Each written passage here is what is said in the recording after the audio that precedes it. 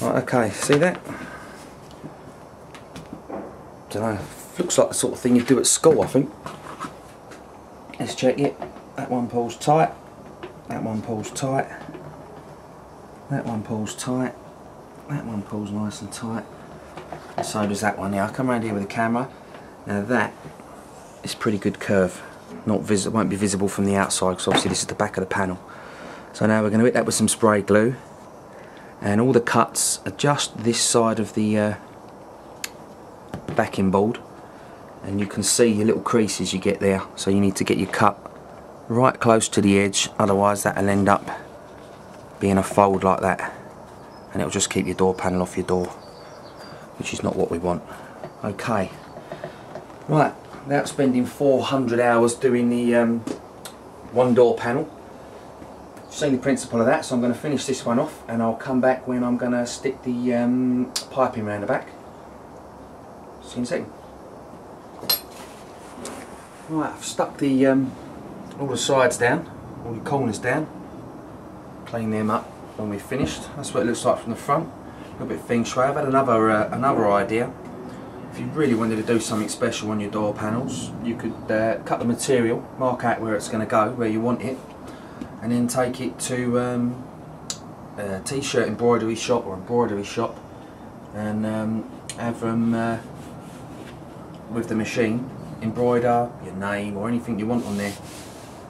I think that would look quite smart, but I just want to get mine done, so I'm not going that far with it, although that would look really good. Anyway, right, this is the top of the panel, so we're going to start at the bottom. Still working on the back. This is the piping I showed you earlier. I tried to stick this down with various different types of glue, and they were all extremely disappointing and not strong enough. So I had a little look on the internet, and I found, without any advertising, Loctite soft plastic adhesive. I did a test piece. In fact, I'll do another test piece and we'll film it a bit further down the line, but I glued it, two bits of scrap together, and it had to be ripped apart. So this is really good for this vinyl. Right, okay, so now what I want to do is I want to fix my piping around the edge, so that when the panel's stuck in the hole, it'll look like that. Bit of a contrasting edge. So I'm going to start at the bottom, the front edge, about there, and a few millimetres back from the edge. I'm just going to run a generous blob of this glue, generous line of it. Once again, stop before you get to your corners, because you've got to do the same with this as you have with that. Some little snips around the back so you can fold it properly. Now, let's see. Once again, you could probably stitch this on if you were competent enough to mark your material properly. And although I can use the sewing machine, if you've got glue that does the job, why not use it, especially when it's as strong as that stuff. Right, so I'll get that on there like that. Pinch it up. Nice straight edge. Don't forget, you're going to need to get it even, what's hanging out the what's overlapping the top. So that's looking pretty, looks and feels pretty good.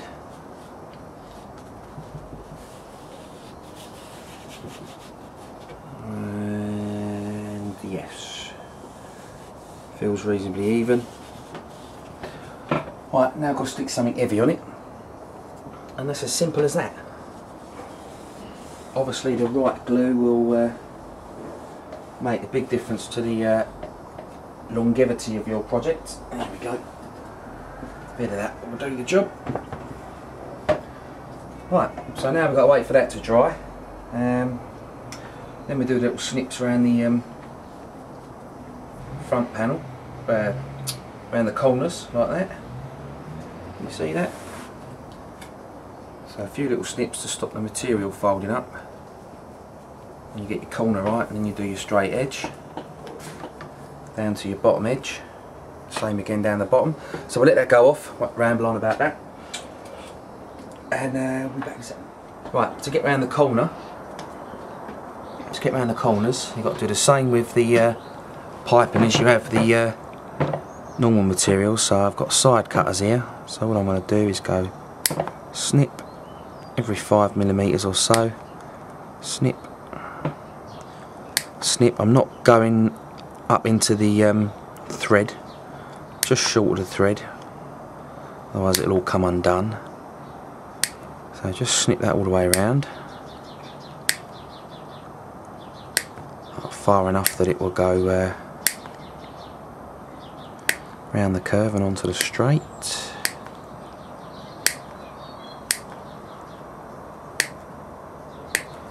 That enough?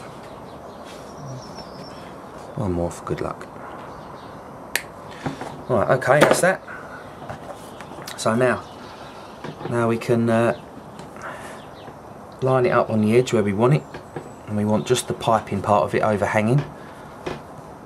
So that's going to go there like that. And before I glue it,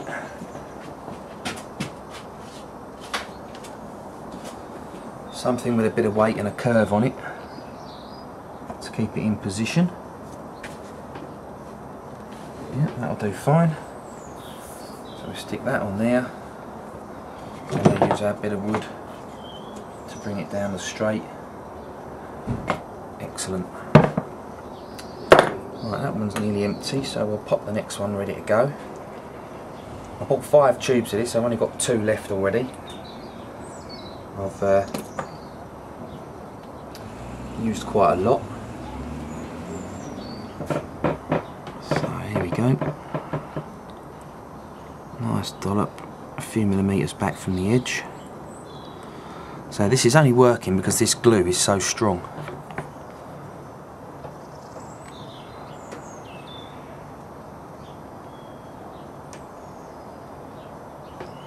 That's the end of that one.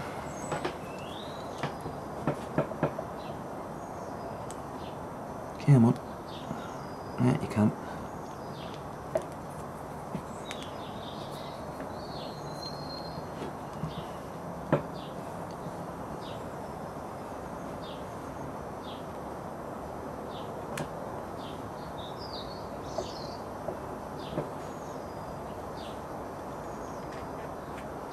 Okay, I'll leave it a little bit short. I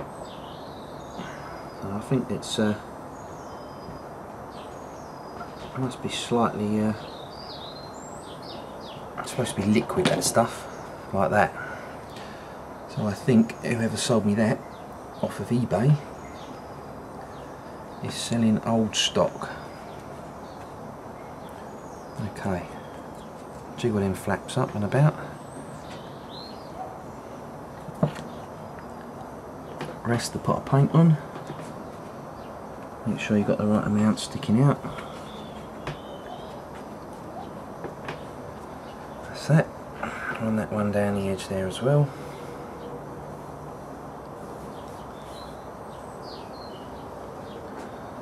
Lovely jubbly. Stick our bit of wood on.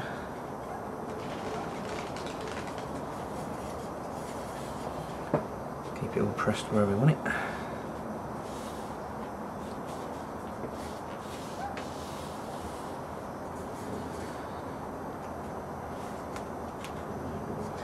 Little bit fiddly. I did the other 3 in front of the telly indoors, took me time.